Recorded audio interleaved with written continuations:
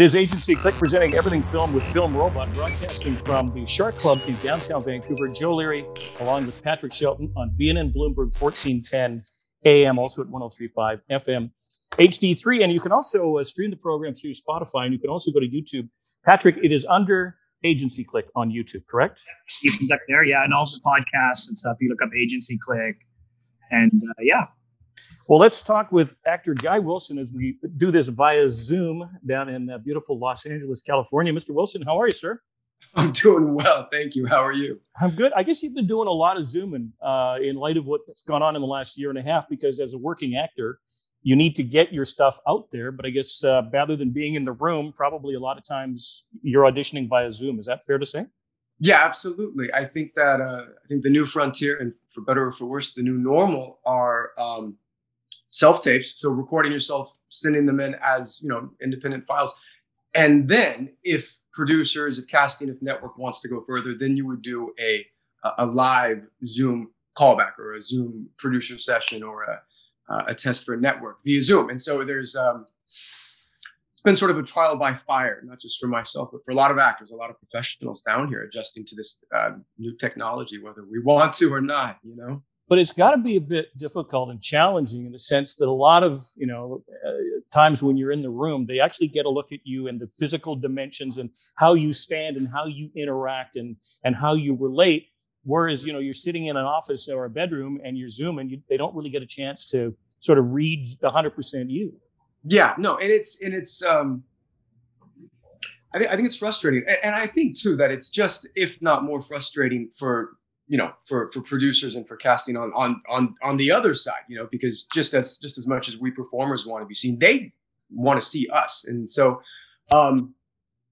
I feel like, well, put it this way. One of the things that's become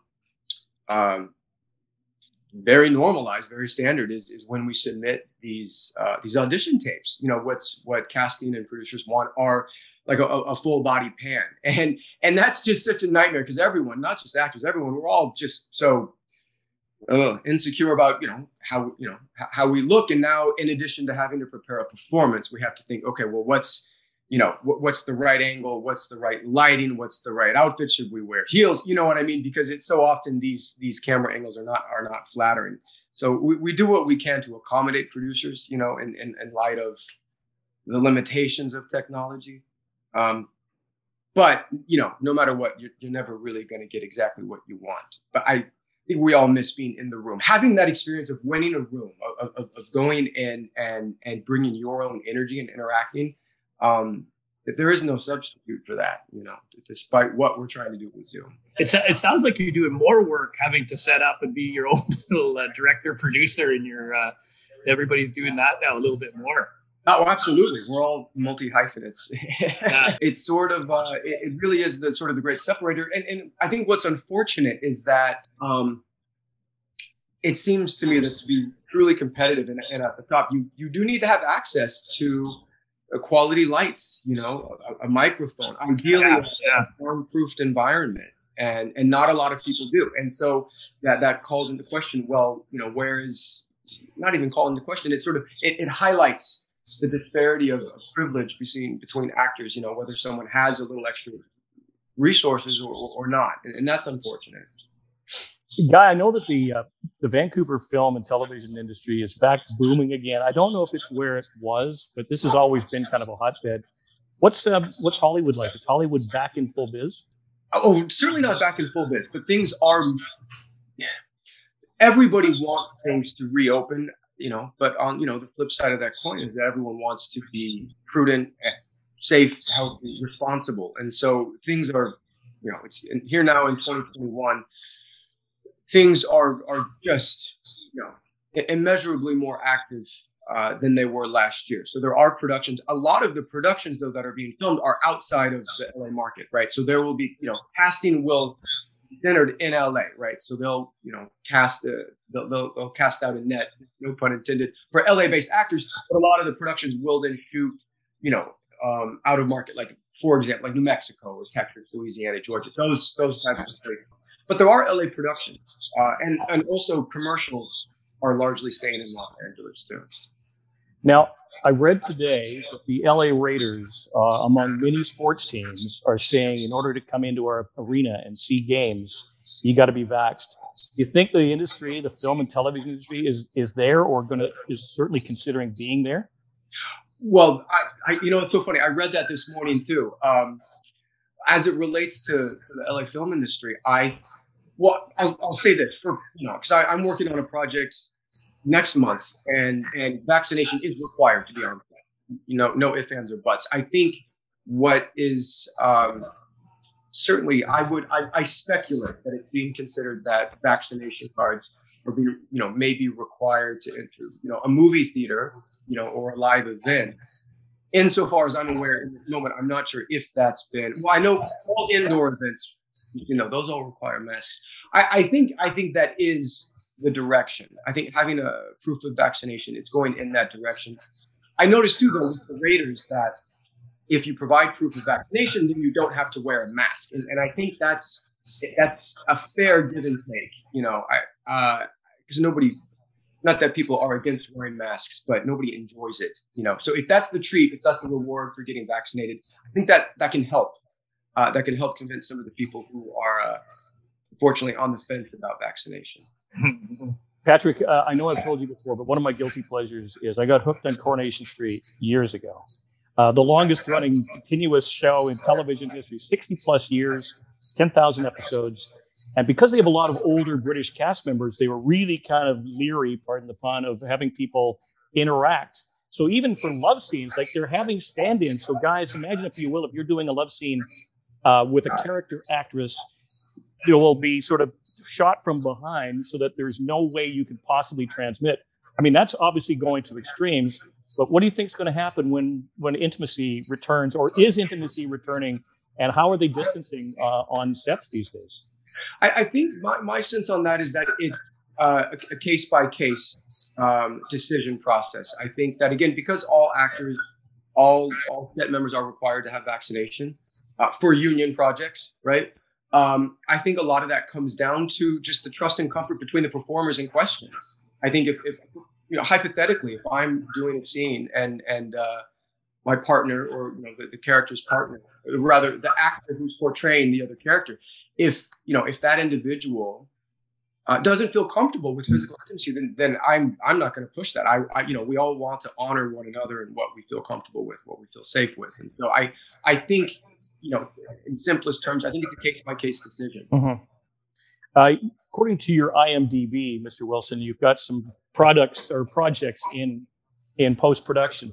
What's next on the agenda? And more importantly, do you think the day will come when, because there's a lot of stuff being shot on our streets of Vancouver, do you think maybe there's a Vancouver foray in your future? Oh gosh, I would just love that. I had the opportunity to visit Vancouver in, early 2019. It was just a short week. But my gosh, I love that city. That is a top 3 city for me. Vancouver, San Francisco, and Melbourne, Australia are three of the healthiest, most dynamic, artistic, kind cities and communities that I've been able to visit. I would love to shoot in Vancouver. It's a little easier said than done. Being an American, it's a little harder if you don't have a Canadian work permit. That being said, sure, of course, it can happen. I would love for that to happen. So fingers crossed for Vancouver. Oh, we'd love to have you. That's for sure. Yeah. What's coming out that we can see in soon? Sure. So let's see. I'm very excited for, so there's a project, a very exciting project that NBC has had in the works for a while now. And NBC began production on this show. It's called Angeline. And it's about the life. It's the life story. It's a limited series about the life story of this woman named Angeline who became famous in Los Angeles during the 70s and 80s simply for being famous. And I don't want to go too much more into the story than that. But production began in January, February, of 2020. And then I came on the show in, it was in early March of 2020. And then literally just days before I was to be on set, everything shut down because of COVID. And so, my representatives and I were thinking, oh my God, that's, let's just hope it doesn't get canceled. And to NBC's credit, they kept it alive. And now we're going back into production next month. And it's just such an exciting cast that I get to work with. And so I'm just so excited to have something really fun to sink my teeth into in just a few weeks. Well, I'm excited to see it. And the other thing I wanted to ask you, because I've had the good fortune to be on set of The Young and the Restless years ago. And sure. I don't think the soap industry gets enough credit for the amount of work that goes into it. I mean, you do pages and pages of dialogue.